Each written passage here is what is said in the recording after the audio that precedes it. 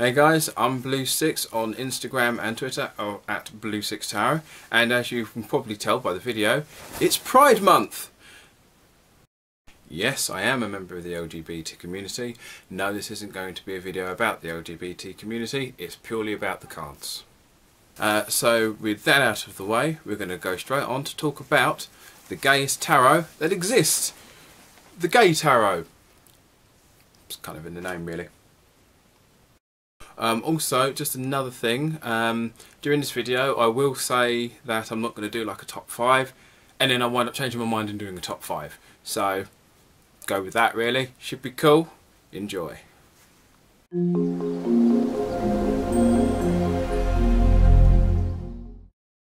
Okay, now first we'll start off with the box. On the front you have the Wheel of Life, or Wheel of Fortune. On the side you have the Lovers, and on the back you have the 10 of Cups. Now, if you are familiar with the Scarabeo and some of my videos, a lot of the cards I own are from the Scarabeo. So this is the kind of standard Scarabeo fare. So 5 inches, 5 inches high, 3 inches across, and they shuffle and spread smoothly. So once again, if you've got the Scarabeo cards already and you're very familiar with those, then yeah, they're very easy to shuffle, very smooth spread. So this is the kind of standard build and structure for the deck themselves.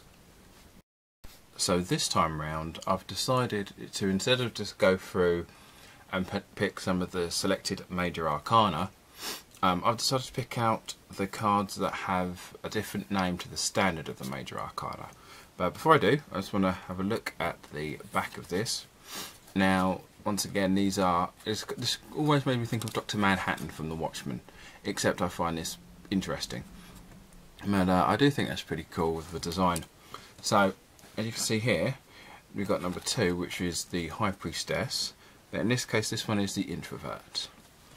And the next card we have is the Protector instead of the Empress. So, as you can probably tell, a lot of these are very respectful. They don't mock people, gay men. And I've also must highlight, this is more for the tarot of gay men rather than just LBT in general. So the only females in this you'd have would just be family members essentially. So in this one we have the Priest, which is also I think is quite a nice card. So in this I'm not really going to do a top 5. I'm just going to select random cards essentially.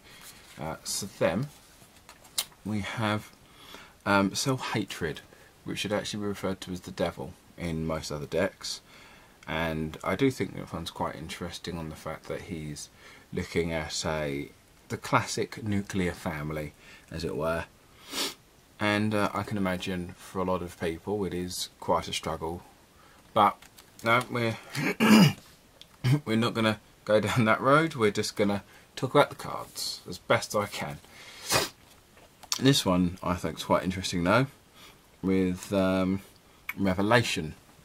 Now, once again, this is actually from the Tower.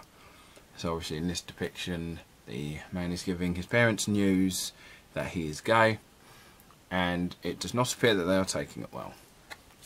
So once again, this deck is very respectful.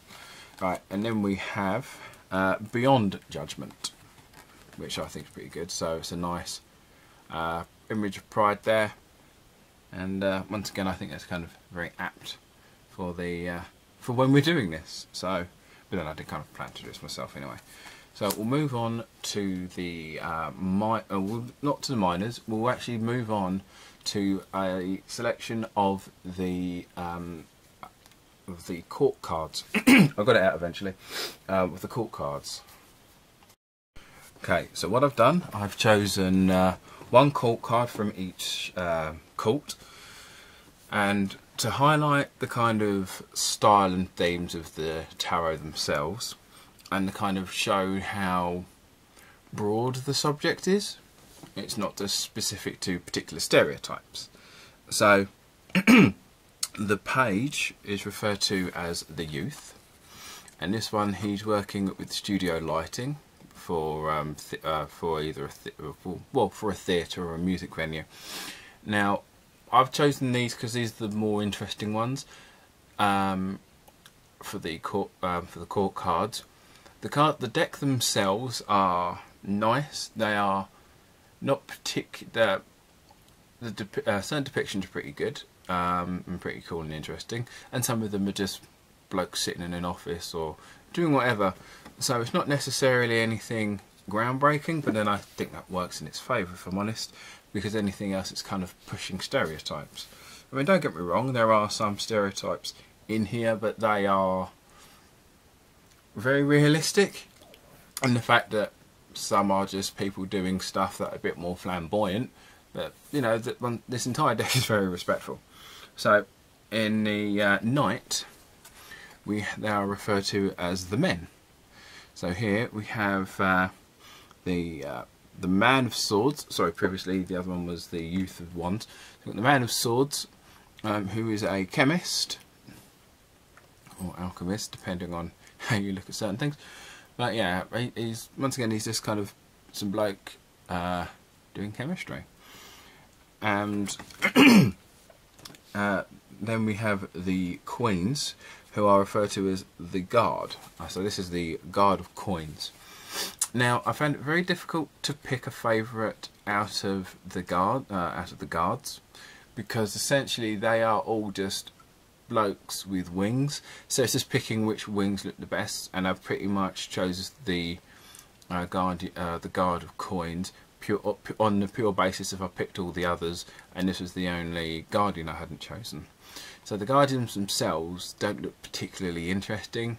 They're all just angel men. So I just chose this one just because that was kind of the one left over. But as I said, the artwork's still good, and it's a nice little depiction there. And then we've got the Sage of Cups instead of the King, and I quite like this one because it's not just because it's showing how the King of Cups in tradition is very kind of level-headed and very reasonable, so would be a good referee rather than just being a judge. He's more of a person who's like, right, I see both of your issues, you both need to calm down. And I do think that's quite good. I think that's quite a good depiction of the King of Cups as the Sage, which I think is pretty good. And as I said, the deck itself isn't necessarily groundbreaking. The artwork isn't spectacular, but it's with the exception of the angel wings, obviously, it's as realistic as people are. Really, there's nothing too ridiculous or outgoing with some of these, but there you are. So whilst I'm here, I thought I'd do a quick nod to the aces. I didn't really want to bring them up purely because there's not a lot to them. So there are obviously colour distinctions. So we have the Ace of Cups with a nice cup spilling out from the top there, just above a lake with lily pads, so that's quite nice. Then we've obviously got the Ace of Coins with just a coin, and sword and wand. As I said, there's nothing really in depth about these. They are quite nice, and there's not really much else I can say about them other than the fact they look quite cool. They'd make good t-shirts, nice little posters, that sort of thing. But unfortunately, there's not really a lot to go in depth about, or at least not for me. But yeah, that's just kind of they're quite focused on the kind of top hat and the glitz and the sparkles, which I think is still quite nice anyway. I like the fact that the wand is a magic wand. Through some of the other Ace of Wands, they are literally magic wands, and I think that's pretty cool. But outside of that, there's not a lot you can really say about the aces. But with a lot of decks, the aces are the least interesting of the minors. But then that's just always been my opinion. I'll tell you what, might as well go take a look at some of the other majors, but those that seem to kind of touch on the actual subject at hand rather than just standard blokes being blokes, I guess. So I've got 5 majors. These aren't any ones that I find particularly are my favourites, but ones that kind of hint on the topic of the card themselves. So although I'm telling a lie, this one I did pick out because I do quite like this one myself. First of all, you've got the Magician, and I do like it's personal favourite if I'm honest, the glitzy Las Vegas style Magician. Another thing I find interesting is on the curtain you have the cups, wands, swords, etc. on the curtain panel here instead of on the table. But I do like the fact he's a big stage magician. I do think that's really cool. And so here we have the Lovers, and once again, this is actually a favourite of mine from the deck, in the fact that it's day and night, black and white, sun and moon, and I do like that the kind of blends of opposites, which I think is quite an interesting thing. And it does look just really quite nice. Once again, it would be a thing I'd have as a poster personally. I think that does look really cool, maybe in the background on my phone. And now we have Justice. Now when I first got this deck and I was looking through and I came across this one, my first thought was that's a very interesting way to add Justice as a tarot card and still keep it on theme as well. So in the idea that it's 2 prisoners opposite each other, wanting to reach out and show that they love each other. And obviously I would put it in the term in context they're not in prison for being gay. I'd put it in context of they just found love in prison. And but it's also an interesting look when you consider that it might be considered a quote, that would be considered an injustice that they can't be together, which is an interesting take now that I think about it. Now this isn't a deck I necessarily use that often. In fact I very rarely use this deck myself. I was informed to avoid doing so in case I accidentally out someone, and I don't really want to do that because people come out on their own terms and I don't want to put someone's foot in it. And so the next one is the Sun, and I picked this one because it's just nice. Just 2 blokes building a wall in the sun, and it's just, because it's one of those things that does kind of break the stereotype, and it's just the fact that there's just 2 guys there. They might be in a relationship, they might not be, but they're just close friends. They're just close, and they're just building a wall together in their twilight years because they're both grey. So they're at a point where they're very comfortable with themselves and in their lives, and yeah, and they're just working together and just having a nice time.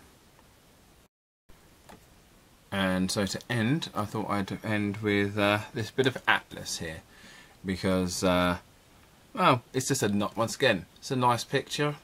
It does look pretty cool, and I just thought, yeah, it's a nice way to end a major journey when you think about it. Just that's a nice depiction of Atlas. You don't see Atlas that much in tarot now I think about it. Either that's supposed to be Atlas himself, or if it's just some bloke being Atlas, but either way it's still a nice picture. He's quite well defined and quite well drawn, and the artwork's just really nice again, and it's just a very interesting deck. Unfortunately, it's just not all of it is particularly interesting. Some of it is just more of just stuff happening, nothing necessarily specific about gay rights in this deck. It's just people being people, gay people just being people, or gay men being people. Nothing really standoutish really. It's just they're living their lives and they're just being happy being themselves, and you know, that's always a really important thing. Okay, thanks again for watching, and as I said before, don't forget to like, share and subscribe. Also hit the bell notification so every time I upload a video you get informed. And also you can check out some of my other videos here and here for some of the other content I do. So I hope you have a good time, and I shall see you soon with another video. You have a good one.